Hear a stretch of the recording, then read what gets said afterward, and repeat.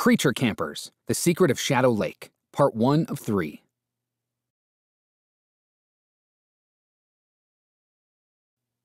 Chapter 1. "Hurry up, Norm," called Ma.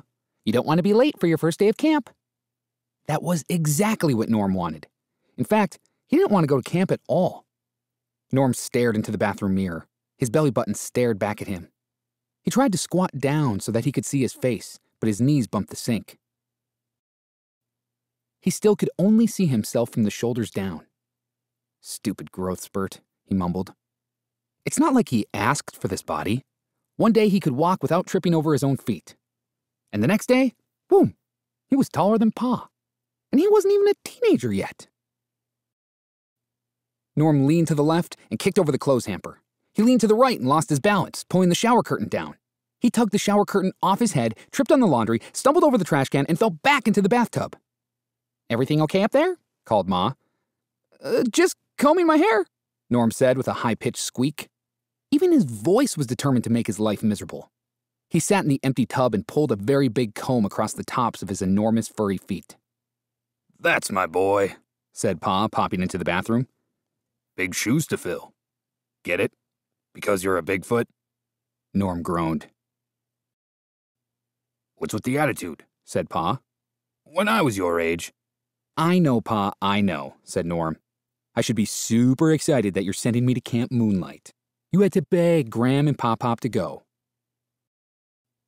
Norm pulled the corners of his mouth into a big grin. "See? Super excited." Pa crossed his arms over his hairy chest. "Oh yeah, I can feel the excitement." "Maybe it's just not for me," said Norm. "What are you worried about?" "That I won't fit in," said Norm. "I barely fit in this bathroom. I'll be taller than all of the other campers, and hairier, and my feet are enormous." "You're a Bigfoot," said Pa.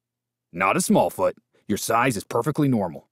Besides, you know what they say at Camp Moonlight? Being different is not unusual. It's fun-usual." Norm rolled his eyes. If there was a prize for dorkiest camp motto, Camp Moonlight would be the winner. "Just give it a chance," said Pa. "On one condition," said Norm. Pa arched an eyebrow. "Help me out of this tub? I think I'm stuck." Chapter 2. "Here we are," said Pa. "Camp Moonlight." Ma clapped her hands together. "Oh, the memories," she sighed. Where's the camp?" asked Norm. "All I see are the same woods we've been trekking through for the last 4 hours." "You're looking right at it," said Pa. He winked at Norm.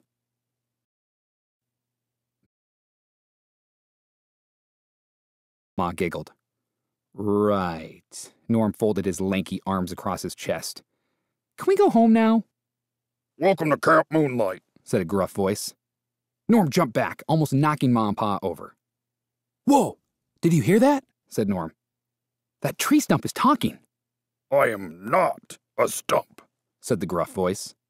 A very small, very grumpy gnome in a patchwork cap emerged from behind the stump. "I'm your camp director, Furrow Grumplestick," he said.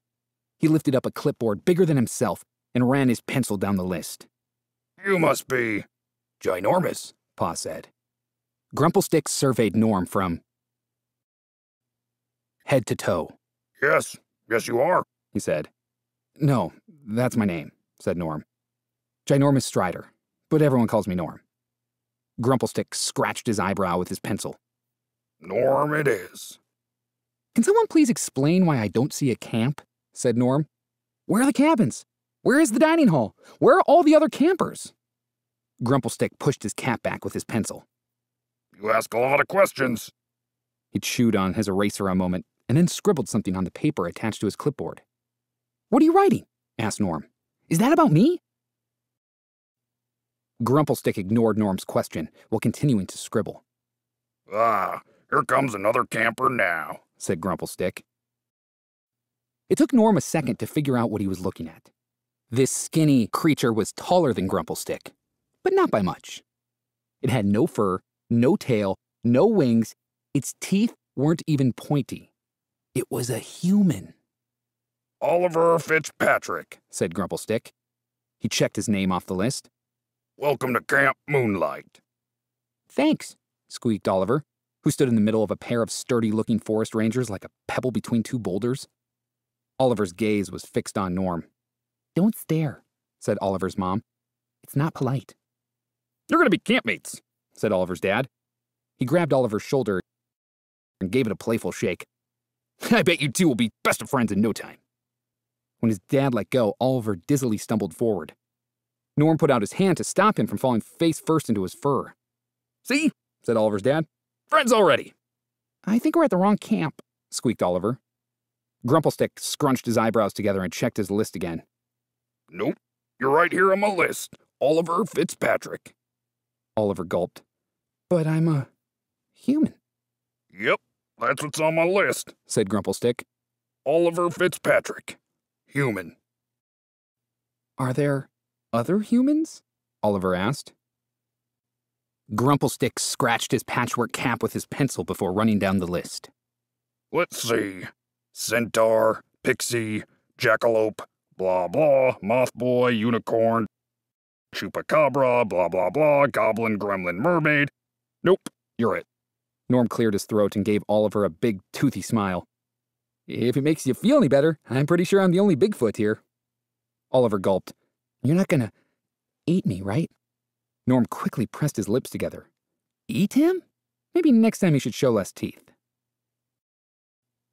Meanwhile, what Norm didn't know was that someone was watching them from the tippy top of a towering tree. That someone was none other than the world-famous collector of rare creatures, the curator of curiosities, the connoisseur of cryptozoology. Can you get on with it, please? Yes, of course, that someone was none other than Barnaby Snoop. Barnaby sneered. A Bigfoot will be the perfect contribution to my collection.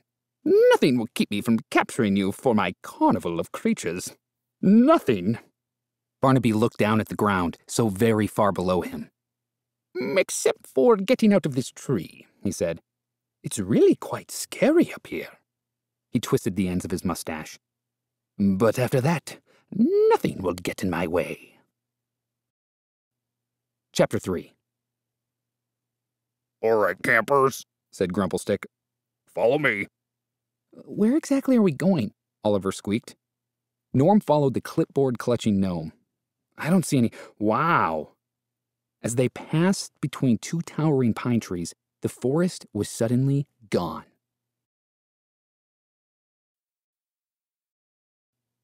Well, not completely gone. It was still all around them, on the outskirts of Camp Moonlight. But now there were tents and cabins of different shapes and sizes. In the center of the clearing stood a pole, even taller than Norm, with a Camp Moonlight flag gently flapping in the breeze. Fairy magic, Grumplestick grunted. Keeps camp a secret. At the entrance to camp, a large wooden sign read, Welcome to Camp Moonlight, where being different is not unusual, it's fun-usual. Oliver snickered. That's not even a real word. Fun-usual? Norm grinned, doing his best to not look like he wanted to eat Oliver. He didn't want to eat anybody, but he could go for a nice bowl of berry casserole. Norm's stomach growled so loudly that Oliver jumped. Don't eat me, said Oliver. Will you quit it? Norm whispered. Grumplestick went on and on, doing a lot of pointing with his clipboard.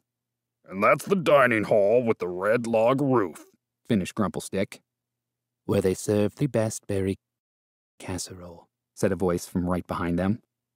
Oliver shrieked and jumped closer to Norm. A slender gray creature with a big oval head and peanut-shaped pupils stood watching them. She had 3 very, very long fingers on each hand that were currently pressed together, impatiently tapping. She did not look amused. I am Xenomorph, your counselor, she said. I came from... Outer space? Said Oliver. No, Xena said. From my cabin, the one right next to yours. Norm and Oliver followed Xena's long gray arm and long gray finger. It pointed to one of several cabins with a 4 painted on the door. Xena opened the screen door and led Norm and Oliver inside. These are your campmates. A brown rabbit with long antlers on her head raced around Norm and Oliver, stopping between her rapid questions to look them up and down or thump her foot. Hey there! Wow, you're big, like really big, and furry, lots of fur, so much fur. But not you, you're small, you don't have any fur. Why don't you have any fur? Did you shed your fur? Did you ever have fur? This is Hazel, said Xena. She'll be staying in the cabin with the other girl campers. Hazel, that's me, she said. I'm a jackalope. Ever heard of a jackalope? Part jackrabbit, part antelope, a jackalope. She leaned in close to Norm and Oliver and whispered, I also might be part raccoon, on my mother's side. She eventually stopped talking, said a boy with pointed ears poking out from under a mop of blue hair. He had wings on his back, and Norm couldn't help but notice that one was much smaller than the other. I'm Wisp. I took a bottom bunk. Is that cool? I kind of have trouble reaching high places. He closed his eyes, squeezed his fists, and fluttered his wings. He managed to lift a couple of inches off the ground, but no higher. That little wing just couldn't do it. One of these days, he sighed. Hey, that was pretty good, said Norm. Your feet weren't touching the ground at all. I have feet, said Hazel. 2 feet, 2 big feet, not as big as your feet, big feet. Hey, are you a Bigfoot? Xena sighed. We will begin our first activity bright and early tomorrow morning. What will we be doing? Asked Norm. Canoe skills, Xena said. All first-time campers are taught basic canoe skills. Norm's stomach dropped. How was he going to fit in a canoe? He wasn't even sure he would fit in the bunk bed. On the lake? Oliver gulped. No, said Xena. On top of the trees. Oh, good, said Hazel. Glad it's not the lake. I don't want to get my fur wet. Do you know how long it takes to dry? A long time. And my antlers are top-heavy. They might tip. I'll tip. I might tip the canoe right over and then splash. Of course the lake, Xena said, burying her face in her hands. Why would you canoe on top of... Never mind. You should all get some rest. We have a long day tomorrow, and the earlier we get started, the better. Why is it better? Asked Oliver. The less chance we have of disturbing the lake monster, said Xena. Norm's eyes opened wide. Oliver's jaw dropped. Wisp's wings fluttered. Hazel rapidly thumped her foot. Did she? Norm said. Just say, Wisp said. Lake, said Hazel. Monster? Finished Oliver. Meanwhile, a lake monster, eh? Said Barnaby Snoop. He was hiding behind a tree close to cabin 4 and listening to every word. He raised his left eyebrow, and then his right, and then he chuckled. If it's a lake monster they expect, then it's a lake monster they'll get. I have just the plan. To be continued in part 2.